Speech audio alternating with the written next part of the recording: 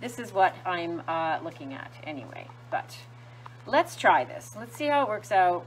You know, with resin, it can always be covered over. I may end up putting, lightening that blue a little bit. I've got some different things going on here. Again, I have no idea what these colors are going to look like together. They might be a little bit too dark, but hard to know sometimes how the white is going to act with it. And that's a little bit of diamond dust, which is so pretty. My copper, my white,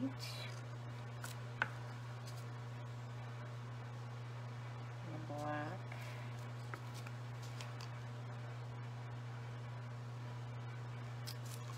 No, I'm going to lighten that blue.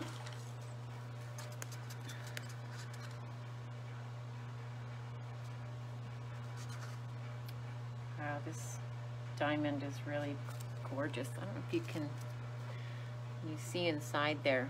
Beautiful.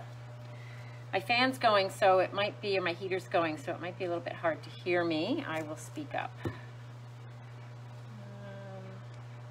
More copper.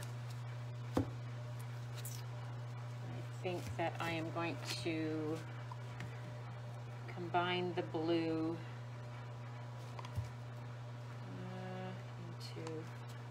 into one of these. I did put a barrier up again this time. I wasn't going to originally, but I thought I'm going to try it again, like I did with my room divider.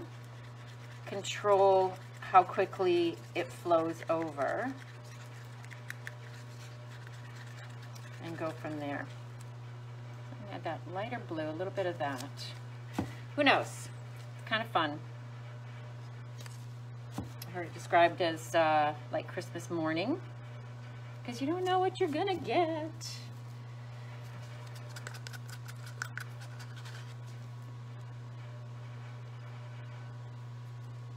It's kind of neat already. I like it.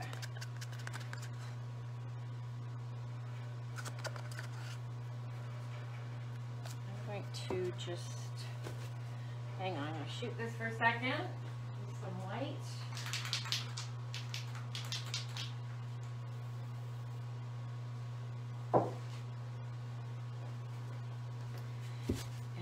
Pour the blue around.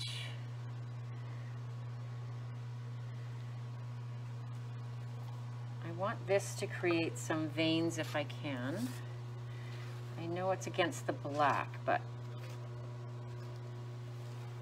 it will reflect blue in the end. This also will help the resin move. Resin resists going where there is no resin already. So by pushing this around, it will help the resin move more easily to the edges.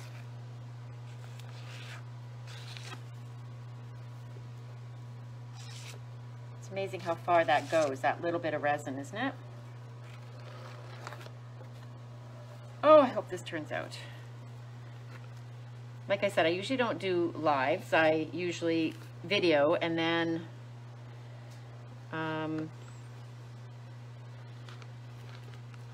check out whether I like it or not. So I've just started doing these lives and taking a chance, but let's see how this goes. Okay, so this is the fun part, everybody.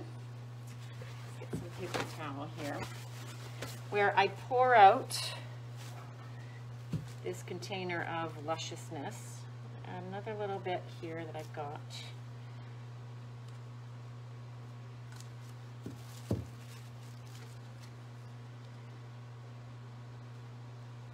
All right, here we go. So,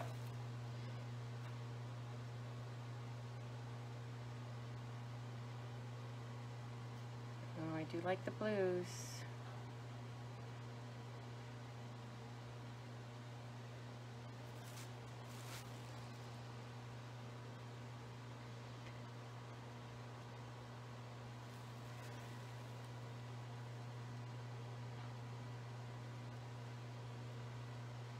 nice part about being able to separate the top from the bottom is that I can tilt this now.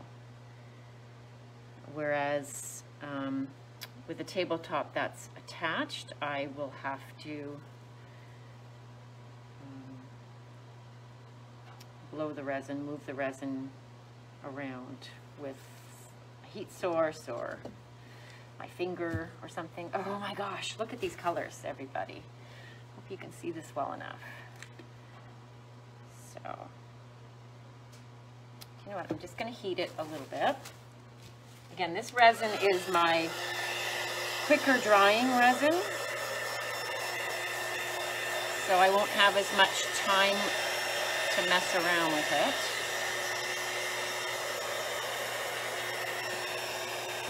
This tabletop is a little wonky as well. It's kind of bowed, so I am fighting against that.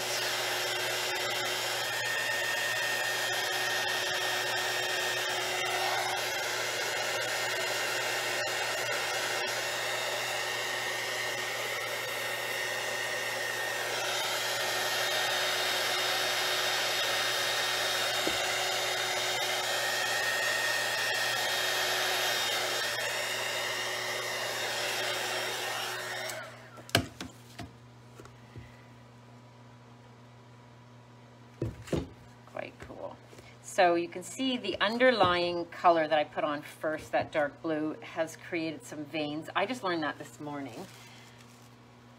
There's a lot of information on the internet that is really helpful.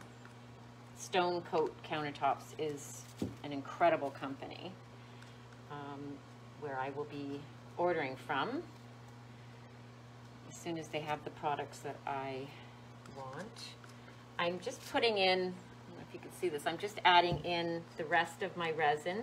The resin settles in these little cups, and so you always have a little bit more to scrape out, and that's what I'm doing. I'm scraping out the residual. But the cells that are forming are really cool too. Those are as a result of the metallics mixing with the paint, mixing with even the spray paint. I have the spray paint in here as well. So this is cool. All right, I'm going to shoot this with some white. I'll be right back.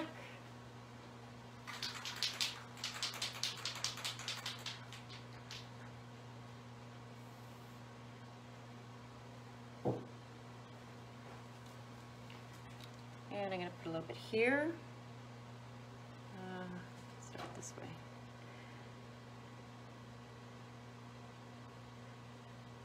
I also wondered what it was going to be like to have a round surface like this.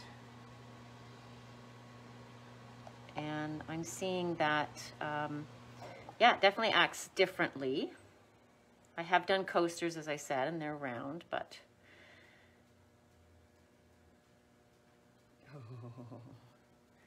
so even to drag through, you see, you can create some interesting veins.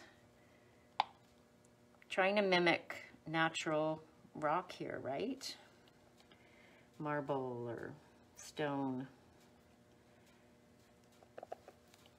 Oh, that's freaking loving it. Let's see what I got here. Copper, I'm telling you, I'm loving it so much. I might be saying loving it too much.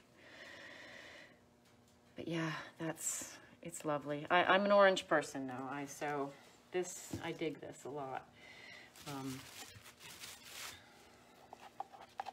So I'm going to be taking the tape off soon because I am nervous that it's going to not tumble over the sides. Even that space there is kind of interesting, isn't it? Yeah, like it feels like it's not moving already. So I'm going to just heat it up.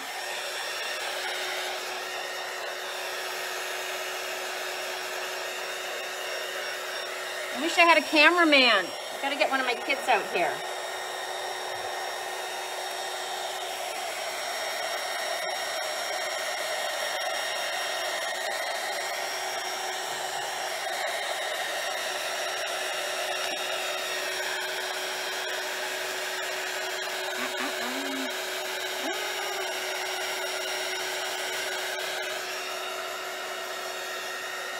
baby.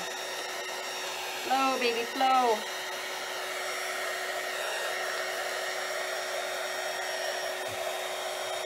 Oh, bugger. Yeah, doesn't want to move. It might yet.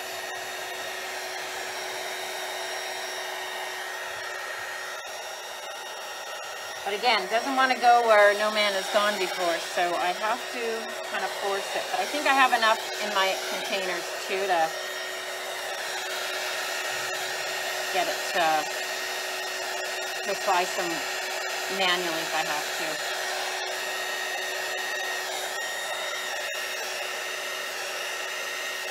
To me, it's kind of a peacockish. Be careful how I say that. Kind of like to me, it's like a peacock. Come on. I'm gonna have to tilt. I'm gonna have to tilt it a little bit here.